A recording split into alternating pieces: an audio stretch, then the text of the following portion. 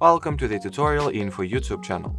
In this video I would like to share a few advices on how to fix hacked system on the Samsung Galaxy Tab S9 Ultra.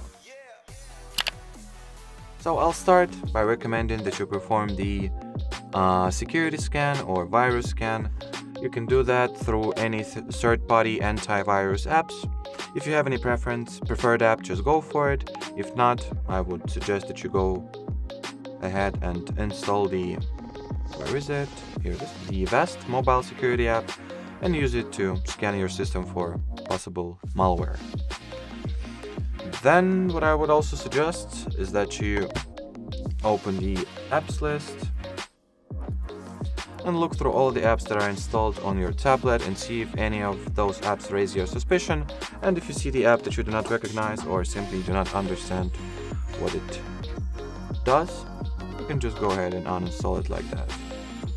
From here you can go into special app access or special access and look through all of those permissions that are available and see if any of the apps if any suspicious or sketchy app has any of those permissions, and if it does, you can just restrict it and uninstall the app respectively.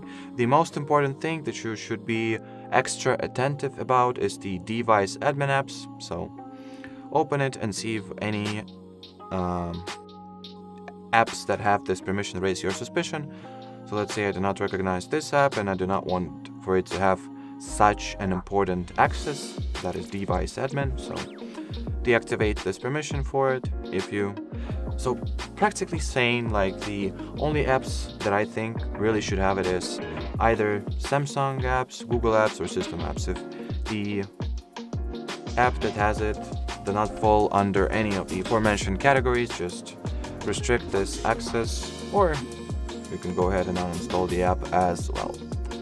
Anyway, that will be it for this video. If unfortunately any of those advices I've shared today didn't help, make sure to describe your particular issue in as much details as you can in the comment section below.